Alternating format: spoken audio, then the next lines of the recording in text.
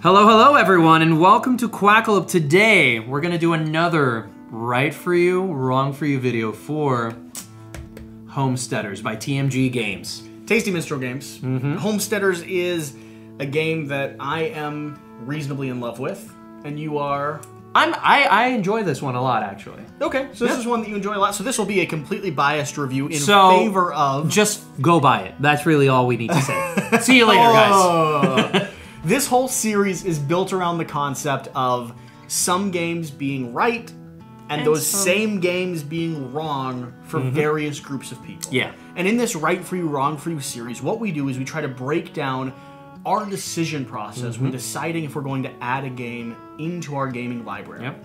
Those points are the overview, the theme, the accessibility, the gameplay, the modes of play, the innovation, and finally, the price. Yeah, which is the big one. Which is the big one. So, if you're interested in Homesteaders by Tasty Minstrel Games, a game that we both enjoy, plays 2 to 4, 60 to 90 minutes, ages 14 plus, Jan, give us an overview. So, Homesteaders is an auction and bidding game in the old West. You have a homestead and you're trying to build out your very own city, and you'll do that by essentially bidding for new tiles, getting those tiles into what I like to call a tableau. It's a tableau to a large degree, yeah. And then using your workers or your small meeples, I'm not sure if they're considered workers, but your pawns, to do certain actions that are going to get you different elements into an economic engine as the game goes through. You're building out a community, right? I learn games through theme, so I'll describe it through theme as well. You're going to market bidding on the limited resources that your homestead or kind of the community has in order to bring back what you need to build a salon, a restaurant, a workshop, whatever you need for your community. And just like the old West, this is all about trading. So you'll be getting goods in order to trade for other goods, in order to trade for actual properties or other things you might need. And as your community expand, you will have more people join your community. They will be able to be assigned to places like the Foundry, which gives you a steal every time the game round cycles. So it's got auction and bidding. It definitely has elements of city building. And in a way, it has some worker placement as well. Yeah, and like economic engine building also. Not in the Euro style that you think of. But at the end of the day, this is a victory point focused game. So despite everything that we just described, it is going to come down to coin, and coin can be collected in a variety of ways. Some of your resources are worth victory points, so if you're better at producing them, you score more at the end. Some of your cities will be end game scoring specifically, so like late game construction, like a bank or something, will have victory points tied to it. And then there's a mix of other things. Every single tile has a range of victory points, so you're kind of doing this balance. Do I want resources early on that'll allow me to build late game structures? Or do I start hard and heavy into things like the restaurant, which isn't as good at producing, but is real good at giving me score at the end? Yeah, so you either amass or you build. Yeah. There's not really two ways about it. Yep. So, if that overview seems like something you might be interested in, this might be right for you. Let's swing into our second point, which is going to be the theme. What is the general theme of this game? Well, as we said already, this is old West. We're building up a city, a small little town. And besides that, I don't feel there's a lot more here. Well, but the question of theme for me goes beyond just a conversation about what it is. It goes into the idea of mechanics and gameplay and rules reinforcing and implementing that theme efficiently. It's how I learn and play. Yeah, so for this one, I would say that the element of trading isn't really that apparent between players. Because, for example, like in the old West, people would go and I would be like, hey, Jesse, I need that cow. How about I give you 5 apples and 2 pieces of wood? Would you give me that cow? In this game, that's not really doable. You're doing this against like an artificial You are trading player. to the bank, right? Exactly. So there is... I, for one, when learning the rules of this game, felt that the theme came through very clearly. The element of trading that you're bringing up still came through, because while you're not trading between players, you are trading into the bank. You are paying something. You have to have a steel and a lumber and a brick in order to build something like a warehouse. And I think, like, for example, the idea of the buildings and how they start scaling that tableau also comes through pretty well. You're able to do some crazy things by the end of the game, which also reinforces what the game is trying to do with its theme. Well, and the last point that I'd like to make when it comes to theme is, while it does seem like you're building out a tiny little town of tiles, this game does a surprisingly good job at making me feel like I have a working community. The buildings all produce things that make sense for them. The way that you assign workers, the type of resources that you can get and upgrade, the way that if you don't win at the auction, you build out your railroad. Everything sort of expands in a way that feels appropriate to the homestead. And I think that this is the type of game that really rewards building that have good cohesiveness with each other. Synergy here is quintessential. Yeah. So if you're investing in a particular strategy and then you immediately decide to bring in a new potential occupant to your city that you shouldn't have really brought, it's going to affect you. Off. So if you like the idea of a game about homesteading, about a small kind of Midwest town doing its best to build and grow, and theme maybe isn't the main reason you play games, because this is certainly a flavor on top. Yeah. But this theme still is convincing enough to you or attractive enough to you, like it is to me. This game still might be right for you. Oh, yeah? We'll move on to our third point, which is going to be accessibility. How accessible is this game? I would say that this, there's a little bit more of decision-making that has to happen here. There has to be an understanding of how basic economics work. If you want to win. Exactly, which is kind of like the point. The first 2 times I played, I didn't win, and I still had a really good time. That's because you were outplayed. That's true, by people who knew the game better. But I still had a genuinely good time playing the game and learning the game. So accessibility-wise for me, the more games you play, the better you're going to be. You're going to know what might come up. You're going to know the potentiality with the tiles, what late game tiles you might want to build towards, right? Yeah. But I did enjoy learning and playing the game beyond the fact that I didn't win when I first started. And so I think the main question that we should pose here is, for what type of gamer and at what level would this game be right for? I think this is a mid-weight game. I think this is a little bit more complex than some of your Catans or Ticket to Rides. But I don't think it's as complex as some of the auction and building and like tableau games that I've played and that I have in the collection. And it doesn't quite take as long, and it isn't quite as hard to learn. This is a great progression game in terms of like someone learning and experiencing the community. And a core game for me, if I just want to have a game on hand to play in like 60 to 90 minutes with a group. Yeah, for sure. I think Homesteaders does a really good job of kind of like maintaining a rhythm throughout its play. It's a good way to say it. So it keeps that rhythm going, and it keeps a very interesting pace. And I like how brisk playing it can become. I would 100% agree with you. I think this is a mid-weight game for anybody that's mildly interested. I'm pretty sure that if you're committed enough and you don't have a lot of experience in games, you could probably learn this really quick. As long as you have a good teacher. I have friends that wouldn't learn this game. Right?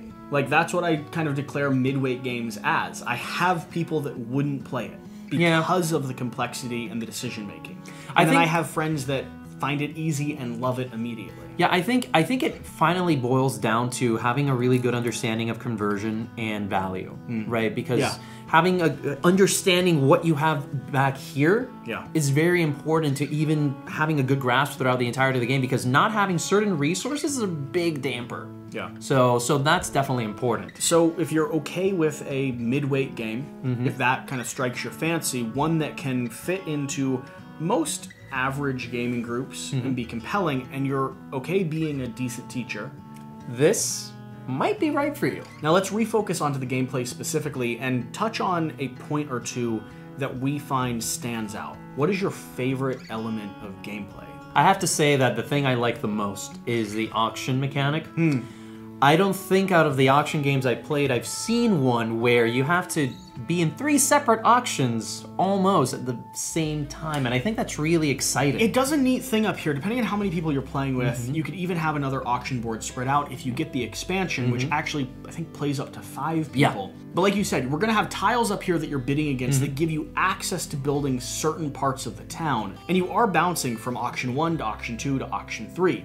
Now, the interesting thing is I thought in my mind that the auction is what I should mention about this game. Yeah. When it comes to gameplay. Of course. It's the core of it, right? Yeah, auction bidding. I'm glad you mentioned it, because it's not what I was going to mention. It isn't. I felt like I should. Yeah, but for me, the thing that stands out the most is going to be the town building and the trading of resources. Yeah. That my favorite gameplay mechanic comes down to efficiently managing my production and what I can build moving forward, which makes victory points salient and important when playing this game. It's something I actually pay attention to. And oftentimes I find in games like this, kind of a general term, that the victory points matter less. Yeah. Like, you get to the end and you add them up and you find out who won, but there was really no incentive for them existing in the first place.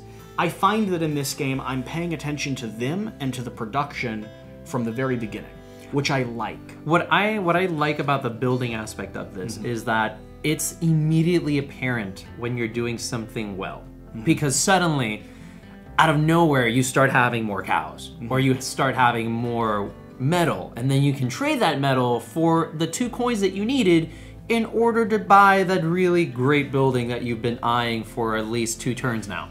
And it ramps up in a really nice and refreshing way that just feels very fulfilling. I do have to say, on the auction and bidding though, my issue with it, the thing that might make this game wrong for some people is... Saucy.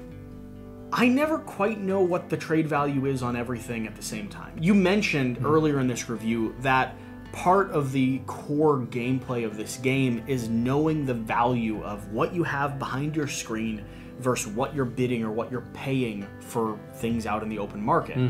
And when it comes to the auction and bidding mechanic, I always feel like I shouldn't pay more than 6, but sometimes I should.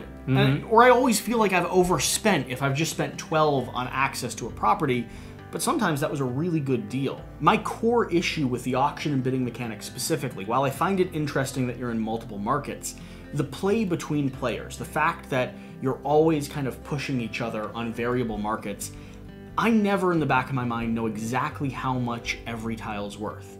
And some people in our gaming group do. But that's the thing. That's what I think this particular board is so fascinating, because it's all about perceived value.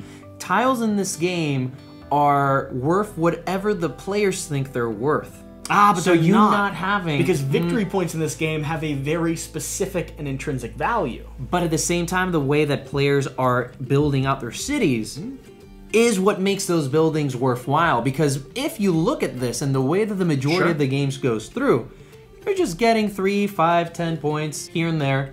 The only big buildings come at the very end, and I understand at that point, oh my god, this is super important that I do this right now. But before that, and one of the coolest things is, you're not actually bidding for a specific building, you're building for a particular type of building. Yeah, the option to pay for potentially a green or an orange, so you might be actually bidding against a building that's worth $12 to you, but only $6 to me. Exactly. So if I might be going for the restaurant, but you might be working for the trading post. But then we have completely different gauges of what we're willing to spend on that, which is why I find this so fascinating. This idea of one-upping each other all the time, and that's essentially how the, the auctioning here works. I think it's really interesting and fun. I think that's fair. I do think, though, that my point still stands. No, I don't think so. There is a don't pay attention.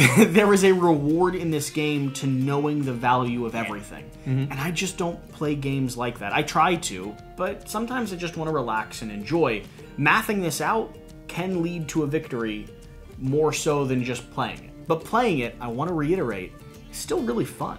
Oh yeah, for sure. So, if we haven't scared you away, if my gentle criticism and your love of apparently the auction... What? It's a cool auction mechanic. This game still might be right for you. So we're going to move on to the next element, the modes of play. Yeah. What does this play best at? What can it play at?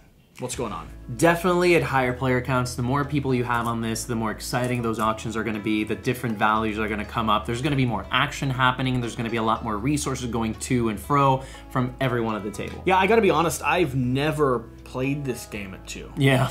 And I don't know if that's just not the environments I've had it in, but I've played the game multiple times, and it's always been brought out when I'm wondering what I should play from 3 to 5 players. This is one that stands out, that I can get done, that I can teach quickly and efficiently, and we can enjoy for about an hour. So I think that's a fair point. And again, I think that's because of how this auctioning system works. Yeah. Because everybody's like pushing, and everybody has different gauges and different prices for everything. And that's what makes it really challenging, because you're trying to not just understand the game status, but you're also trying to understand the players' heads. Yeah. So for us, this game really shines 3 and above, 3 to 5. 5 if you have the expansion. Now, the expansion, since I brought it up, we should touch on. It adds some fancy larger resources. Yeah. It adds some tiles, and it adds a 5th character. I think it adds some like event cards and things that actually change the core mechanic of the game. But overall, the expansion is one of those expansions that just sort of fits back into the box. Yeah. And enhances the overall play experience and increases what you can do with it. It also adds random events, right? It can. Yeah, it can add random events, but you don't always have to play with it. Yeah. So my advice on the expansion is if you pick up the regular game and you like it, the expansion enhances the regular game, but doesn't dramatically change that. Yeah, it's not like a need expansion. But here's the thing. Oftentimes I find that expansions that just enhance the core game are some of my favorite. Because they don't try to change a game I already like. They just give me more to do with it. Exactly. But you have to know the most important thing about that sentence. It has to be a game you like. Do you like that core game? Yeah. So, if 3 to 5 seems like a reasonable player count for you, if what we've described seems accessible to your gaming group, this might be right for you. Now we're going to move on to our second to last section, which is innovation. Is this game innovative? If so, in what ways? And if not, does it matter? So this one's interesting. This isn't a recent title. This is always a hard question for us. Yeah. Both because of the time frame, like our context of what is innovative is hard. The question of innovation in itself is hard, because it's within our circle. But you just brought up an interesting point. This is not a recent game. Not at all. This is a pretty old one. So, is it innovative? Well, it's tough to say without having a thorough understanding of the current time where this was prepared and submitted. I would say that amongst the auctioning games that I've played in more recent times, I still feel this holds up. And I still feel that the things it does and the way that it approaches auction is interesting enough for me to want to play it more and warrant to purchase. Your description of the auction mechanic throughout this review has convinced me that elements of that is to some degree innovative. But the way that it ties, the way that it ties to what you're building in your tableau, I haven't played in another game. That doesn't necessarily imply that no other games does that. Sure. But within our limited view and what we've been able to play up until now, that's definitely something we haven't seen. And I haven't experienced it at least to the same degree or as well as this does. I like this game a lot because of that. And for me, that stands out as an element of innovation. Yeah, I do agree with you. I really like the auctioning in this one. And the reason why I like it is because the level of player interaction is really, really high. Right? When that's happening, and it's interesting, there's almost like a multiplayer solitaire mode where everyone's kind of like building up their engines, and then there's this entire portion when it's completely dependent on everyone to be paying attention to what's happening here. Sure. So that transition of having like really big moments of interactivity and then suddenly going to very secluded portions of just brainy thinking. Where am I putting my workers? What's generating? Taking the resources, stuff like that. I think that's a really interesting approach to an auction bidding game, and I think it takes and balances two very separate genres in a way that works well together. So the question comes down to innovation. Is it or not? For us, it seems to be. I can say this. It is a staple in my current gaming library. It's something that isn't leaving my shelf, and we have a lot of games cycling through. A lot of games leave our shelves. Yeah. And it's not leaving my shelf because I don't have another game, and I haven't found another game that does what it does. If I have 3 to 5 people over, if I want a game that has that element of player interaction while still is rich and thinky enough when it comes to kind of the solo tableau building, this is what I'm going to grab. Yeah. So, at the moment, yeah, it stands out. Yeah. If you want a game that does something better than anything we've experienced, and if we're wrong, leave a comment in the comment section down below. Please do. Let us know what else we need to play. He just played Azul for the first time. I did, and it was great. I had a great time. That's beyond the point. If innovation is or isn't important to you, if this game doing something that we find kind of intrinsically unique and different stands out, this game might be right for you. So we're going to come down to the last section. Oof, which is price. Okay, so there's different options here. Okay. There's the standard Homesteaders edition. Okay. And as we said, this is not a recent game. So there's recently been released a 10th anniversary edition, which is what you're seeing today on the table. It includes metal pieces, and includes really nice meeples, but at the end of the day, it's still the same game.